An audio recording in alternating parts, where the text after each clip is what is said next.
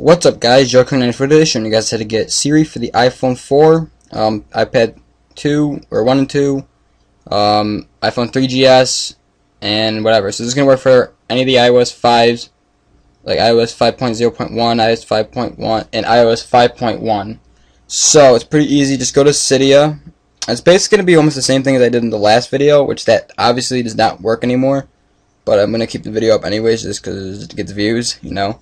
But I'll probably go back. I'm gonna go back and put an annotation saying this does not work. Click here for the updated version. Now this is a little bit different. The Siri is actually a little bit better, to be honest. But yeah. So open up Cydia. I'm just gonna hit cancel right there. Go to search. Or first you're gonna go to manage, and you're gonna add the iHacks repo source. So just go to sources, and add the one that says iHacks repo. And I'll let you look at these other ones, and you can add any ones. The Sealy's one. The X Sealy's one, that's a good one. But yeah. So add those iHacks repo, that's the only source you really need to add. But you can also add these other ones if you want. Once you do that, you're going to go hit search. You're going to type in Spire, S-P-I-R-E. And then obviously, if you were going to, whatever you have, you download the first one. If you have the iPad 1 or 2, obviously you're going to download the Spire for iPad 1 or 2. If you have, if you have the iOS 5.1, which is the most recent one, you're going to type in Spite. And then you're obviously going to download this one right here. Yeah, it's Spite for iOS 5.1. And then after you do that, you are done. So after you've done that, you're going to install it. It will freeze at one point, kind of. Like you'll think it's going to look like it's frozen. Don't worry about it. It's not really frozen. Just this is going to require a reboot. So if you're on an untethered jailbreak, you're going to want to be by your computer so you can boot tethered.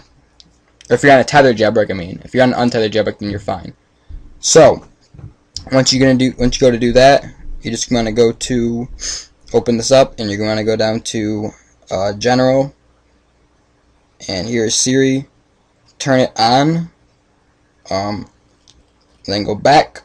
Once it's on, then you're going to go down until you find Spire. And once you get to Spire, you're going to type in the following. Right there. So https siri.worldjelly.com:4443. These will both be in this, in the certificate site will be in the description. Once you hit that, just hit return and go back. Then you want to go to Safari. And you're going to want to type in the following. worldjelly.com/ everything right here, but I accidentally put it in wrong. You're just going to make the N a M.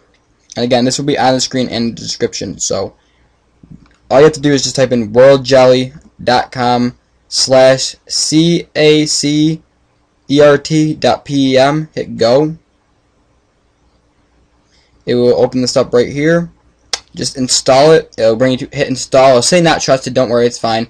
Hit it. It'll have another little screen. Just hit install. It will install. After that, then you can just, there you go, Siri.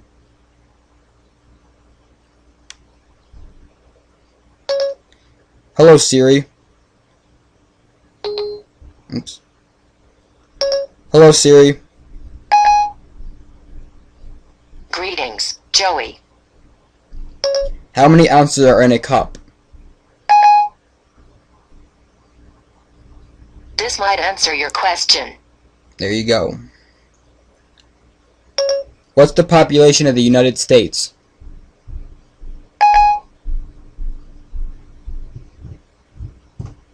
This might answer your question. Nothing has found for your query. So it's not the best, but it works good. I mean, you know what I mean? It has a dictation. It does everything it should do. It's a legit Siri. The only difference is it has this FB Twitter setup. Twitter will first ask you to log into Twitter and then ask for your WordJelly username and password. Use these at that time. Your username is OD000 and then password is FQ0 horsepower.